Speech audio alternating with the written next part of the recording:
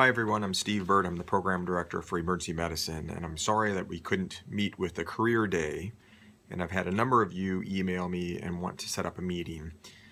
So I thought I would record a bit of my recommendations and advice about scheduling your fourth year curriculum to match in emergency medicine. After you review this, I'm happy to meet with any and all of you at any time, so just please contact me. So a few things. About 85% of emergency medicine residencies are 4-year, 85% are 3-year, 15% are 4-year. So most are 3 years. What you'll get from a 4-year program is a whole lot more elective time and more experience before you're an attending.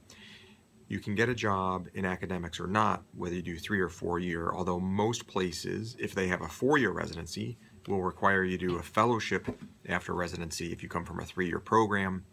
I would tell you about 25–30% of our residents end up doing academics here at UMass, and about 50% do a fellowship in something.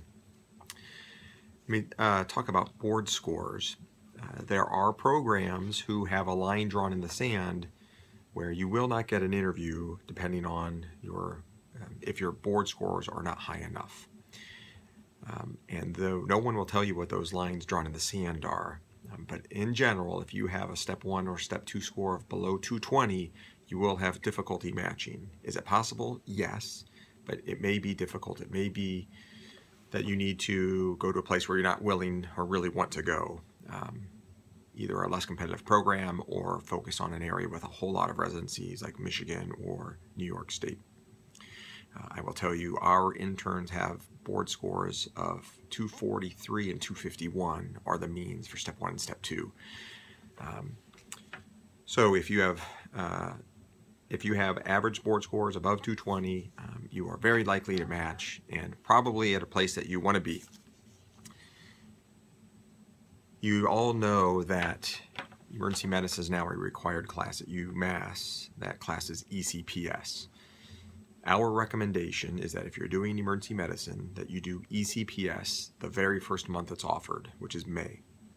The reason is that will give you some experience and exposure to emergency medicine before you do your sub-I in emergency medicine and before you do the away sub-I that you need to do, and I'll talk a little bit more about that. So I recommend that you do the ECPS in May, followed in a month or 2 by a UMass sub-I, and then followed by a month or maybe 2 by an away rotation. If you want to do a second away, I think that's okay. It's not necessary. So why do an away rotation, or what should you do for an away rotation? You should do an away rotation at a place where you want to be. So if you have a significant other that's in Philadelphia, you should do an away rotation in Philadelphia. That will show the programs in Philadelphia that you are committed to that and want to go there. If you have no plans to go out west, for instance to California, do not rotate in California.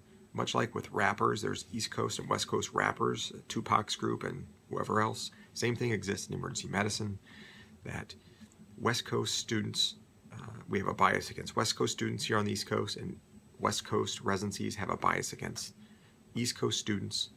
So unless you have family there or want to be in California or somewhere else out there, do not go out there for a rotation. You should go where you want to be.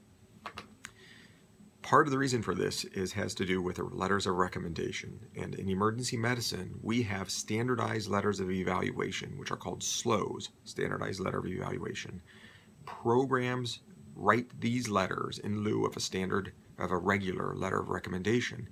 These are generally group SLOs. What that means is the program director, assistant or associate program director, clerkship director, and maybe others are involved in writing the letter, and it's standardized. You can find copies of that on the cordem.org website, cordem.org. Those letters, SLOs, mean everything. Regular, standard, traditional, letters of recommendation are almost meaningless in emergency medicine. And the reason is, we have studied this, that regular letters, traditional letters of recommendation are exceptionally overinflated. They are not standardized against peers. So they really are almost meaningless unless you have done research with someone and published someone and spent a lot of time with someone. Then I think it's fine. Then you probably should have that letter. You need 3, and you can have up to 4 letters in ERAS or ERIS. So you should have a letter from ECPS. You should have a SLO from ECPS. You should have a SLO from the sub-I here, and you should have a SLO from your away rotation. So that leaves you 1 other letter. You don't have to have that other letter, though. Probably about 30% of students who apply do not have a 4th letter. If you want a 4th letter, it could be either from a second away rotation or someone who you really have a strong, close relationship with. Otherwise, those letters really are meaningless. So don't waste a lot of time with it.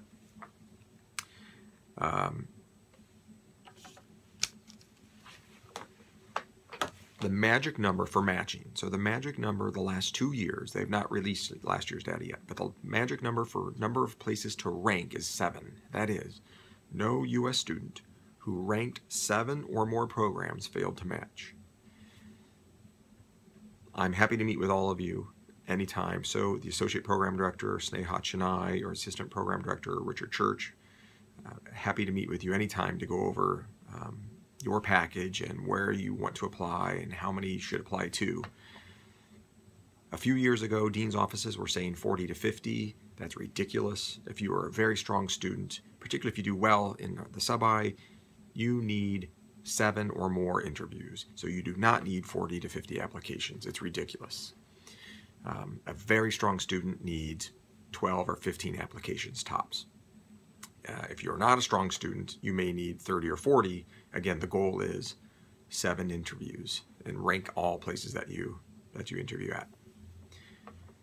Those are the major thoughts that help construct your 4th year curriculum, 4th year schedule. What you do after January, February doesn't really matter. I would say do whatever you want to do, things that you feel like you need some extra learning experiences, but it doesn't really matter for your match. For other things that you can do that may help you be a bit more competitive really don't exist. If you're saying, well, should I do rotation in another country? Should I do ICU? Should I do cardiology? Should I do ENT? Ultimately, it doesn't really matter. It's what you feel like you need. Programs don't really care what other rotations you do. So I think those are the major points I wanted to make. You know my email, stephen.bird@umassmemorial.org. Email me. I'm happy to meet with you. But I hope this brief introduction clarified some of the things that will help you successfully match in emergency medicine and not stress too much about the whole process. Best of luck to you all. Merry Christmas and Happy New Year.